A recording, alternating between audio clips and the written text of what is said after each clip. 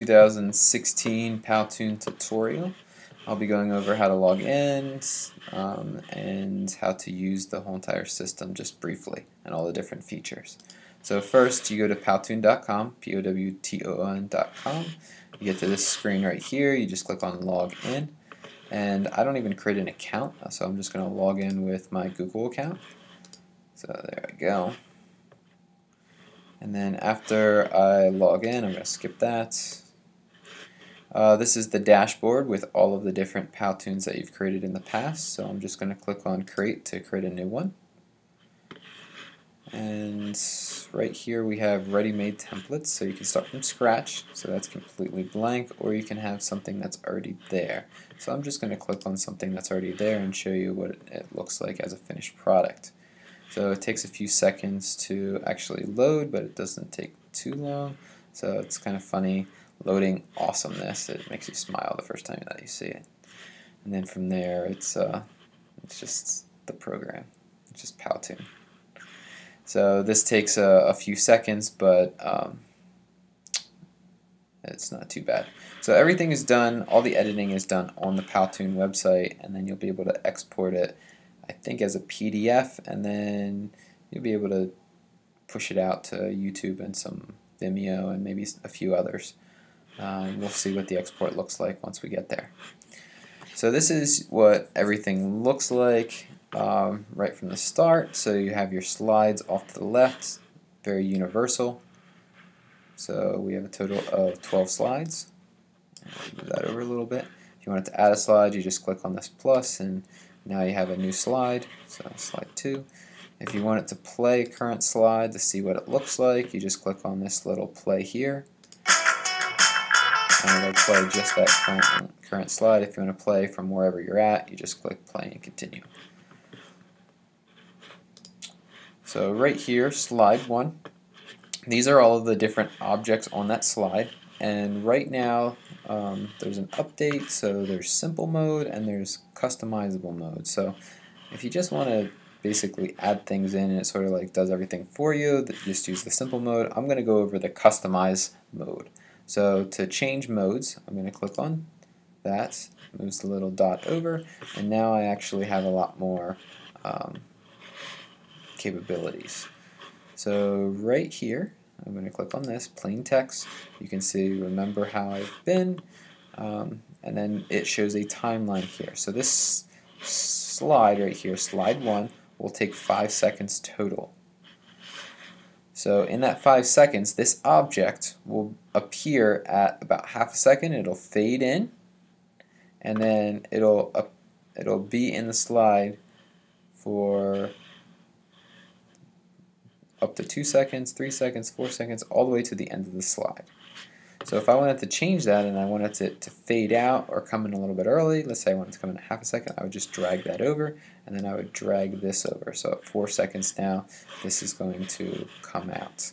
So this little red triangle shows you where in the slide you actually are and what is appearing. So remember how I've been, and then up top, remember how I've been will come out right now. See?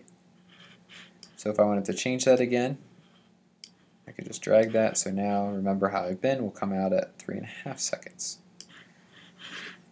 So clicking on that again, you can see it's text, you can see it's highlighted once you click on it down here, and then these appear in the order that they are put in. Right here, this little thing right here, this will do the transition in. So if I click on it, this will do I want to fade in, do I want to pop in, do I want it to come from the top down or from the bottom up, left and right, and so on. So let's say I want it to come from bottom up. I would click on that. And then over here, this is something else. There used to be a hand option. Hand option is still there, it's just over here. So when it comes from the bottom up, I'll show you. It comes from the bottom up. There's this little hand. Do I want the hand to move it from the bottom up? I'll just click on that, and now the hand moves it up. So it's just another thing that you can mess with when you're creating these different slides. So and then here you got some plain text and lots of different options. All of these things, 8 things, come in at a second and a half. So if I would change this, let's say that star, move that over. Now I have 7 things that come in at a second, and then the star comes in at a second and a half. So and then right there is the little star. So it just makes it a little bit nicer. Before it was all the different things down at the bottom. If I wanted to add more seconds to this slide, I would just click on the little plus here. So I have 6 seconds, 7 seconds. It can go all the way up to 20 seconds. And then there's the sound on, sound off, or sound manager. So I click on the sound manager. And this is where you can do voiceover from a file, record it, music track, background stuff, and so on. Alright, if I wanted to add things to a slide, so let's go to the blank slide that we have. There's nothing here. I would click over here. So right now layout is the first thing. What type of layout do I want? And then the next one is text or backgrounds. Do I want some type of background? So animated backgrounds. And then text. So we'll add this right here. And then you just double click.